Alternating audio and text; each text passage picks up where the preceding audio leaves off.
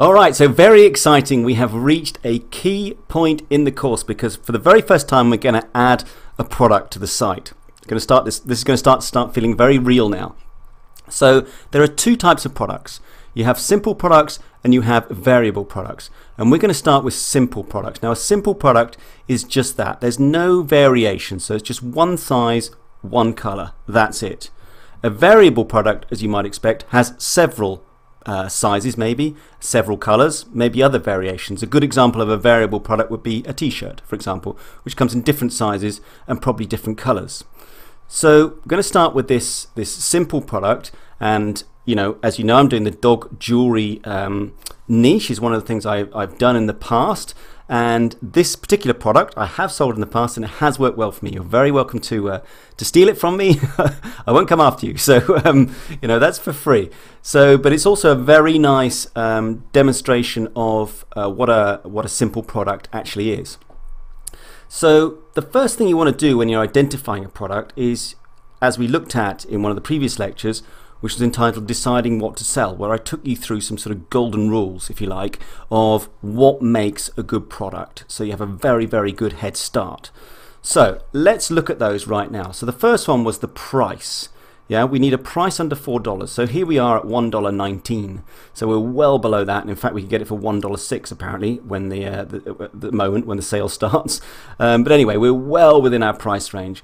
Can we sell this between 15 and 20? Well, I know that we can. I have in the past. So yes, there's good markup on jewelry. That's one of the reasons I'm into it.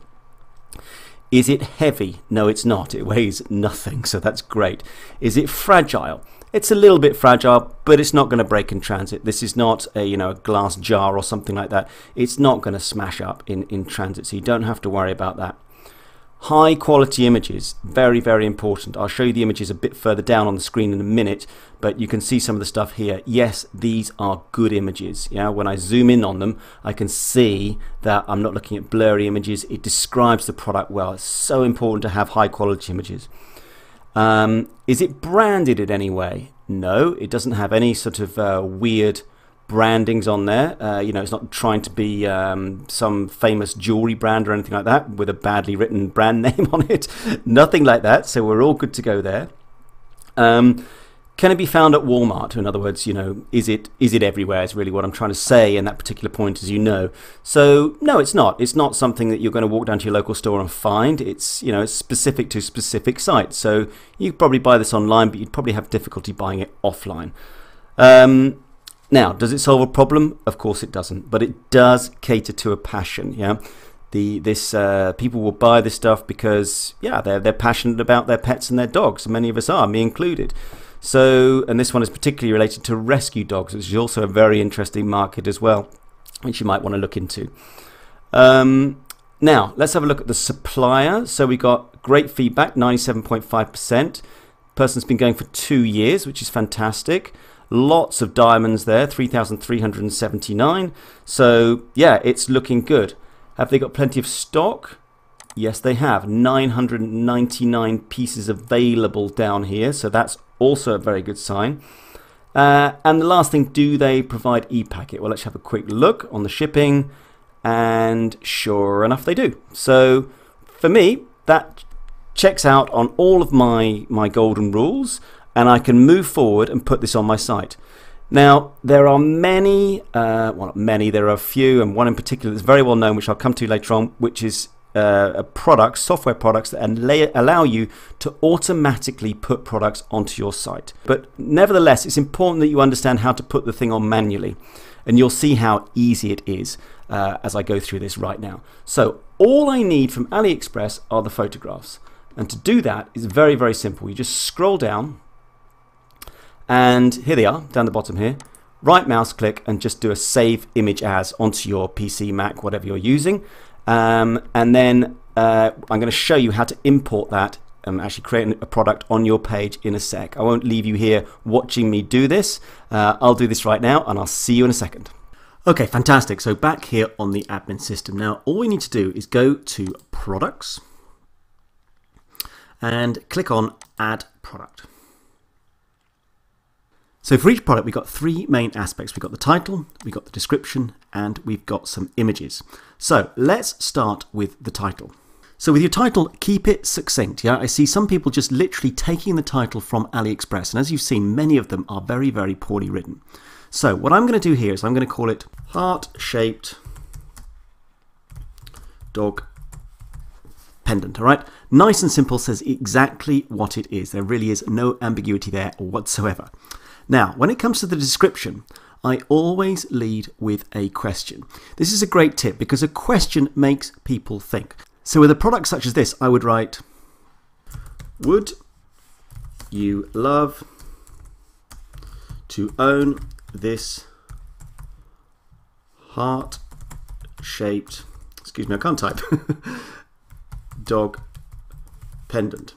Question mark. So there really is a subtle difference between that and saying something like buy this heart-shaped dog pendant or own this heart-shaped dog pendant. Do you see the difference? It's a very, very slight change, but it makes people think and it draws them into your product and increases the chance of you making a sale. Now, having led with that question, the next thing we want to do is add in some bullet points. And I will be talking about this in a bit more detail later on, but right now the key is to keep it simple, okay? It's not going to be the text that sells your product, or 10% of it, let's say, goes towards selling your product. The key thing are the images. And if you want any further proof of that, just go back to AliExpress and you will see that so often the English is terrible, yet they seem to sell millions and millions of products every single day. So I'm going to write here, show your love of dogs, high quality alloy, and I'll finish off with beautiful silver finish. And that really is it for the description. You really don't need to go into a huge amount more detail than that. Again, looking back at people's sites, I often see very lengthy descriptions. It's off-putting. It makes your site look very messy. It looks cluttered. So keep it simple. You'll develop your own style over time, of course, but please try to stay within the sort of boundaries that I'm talking about. Certainly lead with that question and certainly have 3 to 5 perhaps bullet points that really just give a very nice feeling for the product. So the next thing we want to do is look at the images. So I've already taken the images off AliExpress as I described before. So all I need to do now is just upload them. So if I click on upload, I will take basically all of the images that I took from Ali here. And here we go, immediately imported into my product. Now I can move these around, very, very easy, just drag and drop. I can edit them, I can do all kinds of things as well, but I really don't need to. All I need to do is just choose the lead image, which is obviously the biggest one, as you can see here. So I'm very, very happy with that. Those images for me are perfect. So what we've done there is we've got the 3 main things already in place: the title, the description, and the images. Now, what we're going to move down to here, of course, is the key discussion about pricing. And you already know from previous lectures that we basically now want to sell at around the $20 mark. Okay, you can see mine's in euros. That's just because I'm in Europe. But wherever you are, keep it around that sort of 20 euros, $20, whatever it is, type mark. Okay, now we've got 2 things here. We've got a price and we've got a compare at price. Now your compare at price can be a little bit confusing. That title sometimes is your price when it's not on sale. Okay, so I might put that at, let's say, 25 euros, and I might have my price, in other words, the price the person is ultimately going to pay, and I might put that at 19, just for example.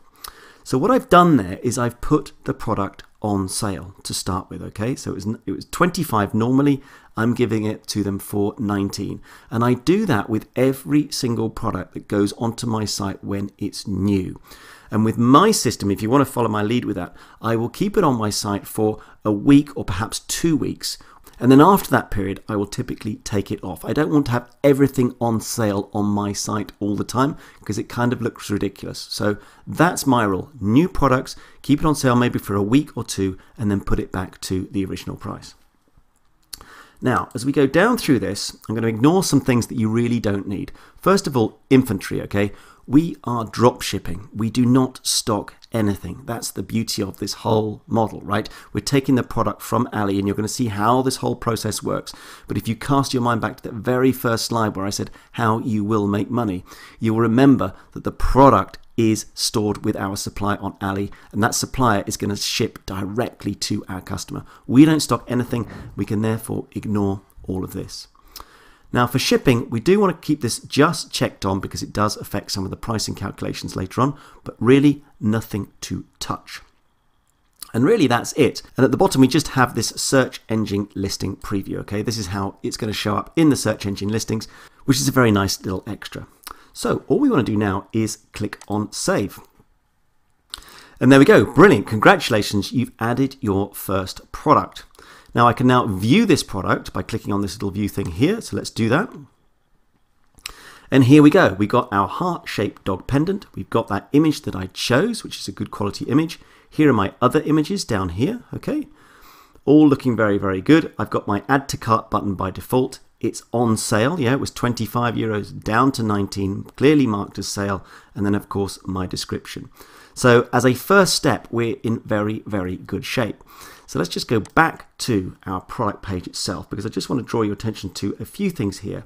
Now these things here I'm going to leave to one side for the moment, but we will be coming back to this collections a bit later on, because this is how we're going to group up products to build your site to make it logical and easy for your customers to find all of your products in one place.